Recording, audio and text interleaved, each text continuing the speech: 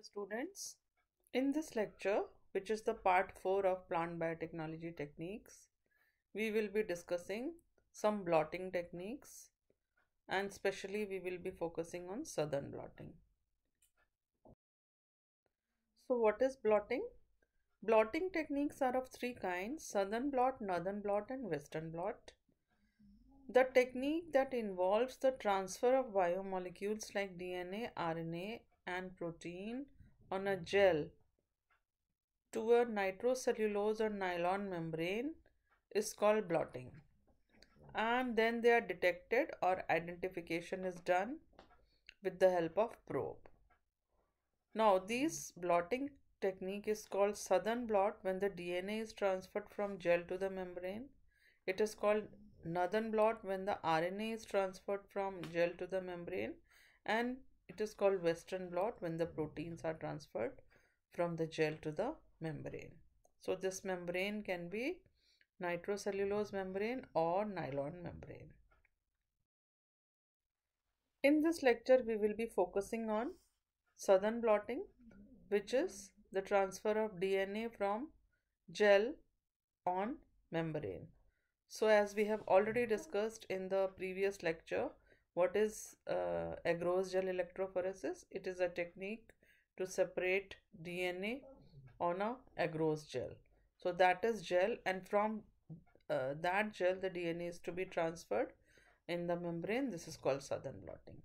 So the southern blotting is a laboratory technique which is used to detect a specific DNA sequence in a DNA sample, and for this technique the DNA which is extracted is first restricted with restriction enzymes. So a restriction enzyme is used to cut a sample of DNA into fragments which are then separated using agarose gel electrophoresis. Then the DNA fragments are transferred out of the gel to the surface of membrane, and then this is called southern blot. After southern blot, the fourth point says the membrane is exposed to DNA probe which is labeled with a radioactive or a non-radioactive probe, and then if the probe binds to the membrane, we say that the probe sequence is present in the sample, and this we check with the help of autoradiogram. Now let us discuss southern blotting in detail. So southern blot, as we have already discussed, this is the analytical technique to detect the or identify the DNA of interest or the target DNA from a mixture of DNA sample or a specific base sequence within a strand of DNA. Now this technique was first of all developed by E.M. Southern, and that is why this is known as southern blotting. So the name southern blotting is after the scientist E.M. Southern, who developed this technique in 1975. This process of southern blot involves the transfer of electrophoresed separated DNA fragments to a carrier membrane, which is usually nitrocellulose or nylon, and then it is detected with the help of probe.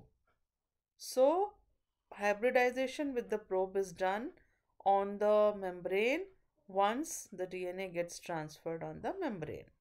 Now the fourth point says hybridization refers to the process of forming a double-stranded DNA molecule between a single-stranded probe and a single-stranded target DNA. So this we will discuss in subsequent slides. The DNA which is present on the membrane, it is first denatured so that it gets separated, and the probe which we use for hybridization, it is also single-stranded. So once the hybridization occurs, if the probe has sequence homology with any of the sequence of the DNA which is present on membrane, it forms a double-stranded DNA. This is the meaning of point 4. Now point 5 says, since the probe and target DNA are complementary to each other, the reaction is specific, which helps in the detection of specific DNA fragment. It means that if hybridization occurs, it means if the hybridization between probe and the target DNA occurs, it means that that sequence of probe is present in the DNA which we are checking. Now, these are the detailed steps of southern blot hybridization. So, the first step is extraction of DNA, which can be done from any organism using any of the techniques, like CTAB method or Della-Porta method. Then the second step is that once the DNA is extracted, we do restriction of the DNA. This is done with the help of restriction endonucleases, which are commercially available. So the second point is restriction digestion of DNA with the help of restriction endonucleases, which are used to cut high molecular weight DNA into smaller fragments. Then third step is that after the restriction and digestion, the restricted digested DNA is electrophoresed using agarose gel electrophoresis, and once the agarose gel electrophoresis is complete, then the gel in which the restricted DNA is present, it is processed before the transfer of DNA onto the membrane. So what are the steps for this? The first step is depurination. During this step, partial depurination is done using dilute HCl, which helps in transfer of DNA fragments, which helps in breaking down into smaller pieces. So it says that partial depurination is done with the help of HCl, which promotes higher efficiency transfer of DNA fragments by breaking down into smaller pieces.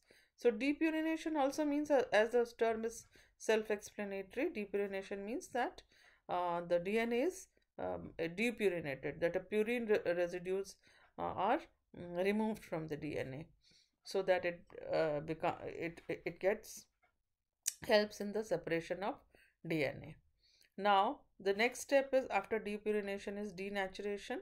So denaturation, during this step the two strands of DNA will separate. So what happens, that DNA is denatured with a mild alkali solution such as alkaline solution of sodium hydroxide. This causes the double-stranded DNA to become single-stranded, and then this helps or makes them suitable for hybridization with the probe. The next step after denaturation is neutralization, because we have already treated the DNA with the alkaline solution and the acidic solution in depurination, alkaline solution in denaturation. So the next step is neutralization. DNA is neutralized with NaCl to prevent rehybridization of the separated double-stranded DNA before addition of the probe. So during neutralization, the NaCl is added to prevent rehybridization of the denatured DNA. And after this, the blotting is done. So during blotting, the denatured fragments are then transferred on a nylon or nitrocellulose membrane by placing the gel on the top of a buffer, saturated filter papers, and on the top of the gel. Finally, some dry filter papers are placed on the membrane, and then fragments are pulled towards the nitrocellulose membrane by capillary action. Basically, in blotting technique, capillary action transfers the DNA from gel to membrane. So this is the whole setup which is kept for overnight. We will see it in photographs in subsequent slides.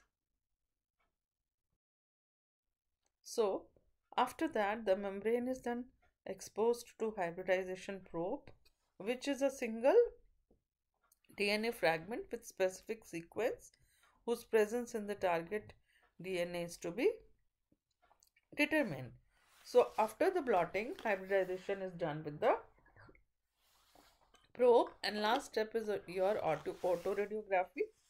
So hybridized regions are detected autoradiographically with the help of X-ray film by placing the nitrocellulose membrane in contact with the photographic film, which shows the hybridized DNA molecules, and the pattern of hybridization is visualized on X-ray film by autoradiography in case of radioactive probe, or fluorescent. If the probe is fluorescent, it is used by the development of color on the membrane if a chromogenic detection method is used.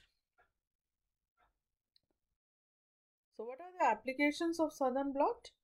It helps in the identifying specific DNA in the target DNA sample, preparation of RFLP, which is restriction fragment length polymorphism maps. It is also used in DNA fingerprinting for criminal identification, for variable number of tandem repeats, which is your VNTR, helps in mapping of restriction sites and determination of molecular weight of restriction fragment to measure relative amounts of different samples. So, with the help of restricted DNA, we can make out, we can know the size of an unknown DNA sample. So, this is the pictorial description of the whole southern blotting technique which we have just discussed. So, as you can see here, that this is your DNA gel, first step.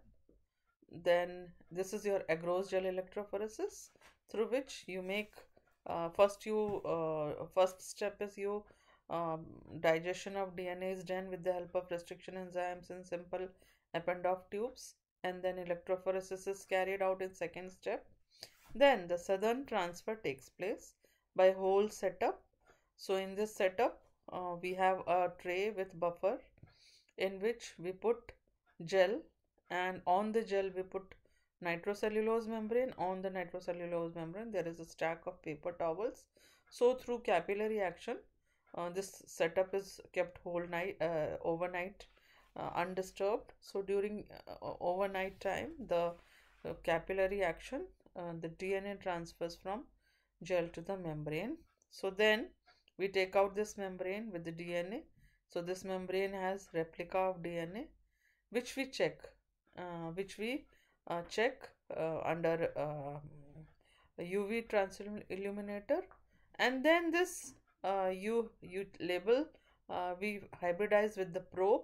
So that is the next step, fifth step. You can see that the probe is shown here with the red single stranded DNA structure, and then this membrane is washed after hybridization. And if the probe hybridizes with the target DNA, then it will give signal on a X-ray film. So the X-ray film is developed, and if we see some bands like this, we say that this is another picture with the same description.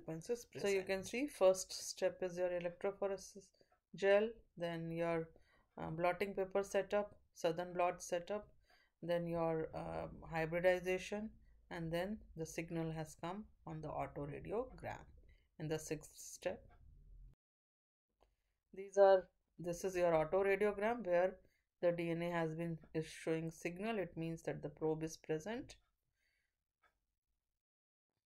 This is again another picture to show restriction digestion fragments, then electrophoresis, then it is present this whole setup of southern blot, then membrane has been taken out and autoradiogram has been developed.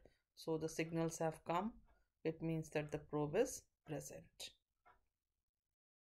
And this is the whole southern blot setup where at the bottom we have transfer buffer, then we have Whatman paper filter, a wick of Whatman paper filter is made, then gel, membrane, Whatman paper stack, paper towel, and weight is kept. So this whole setup is kept undisturbed for overnight.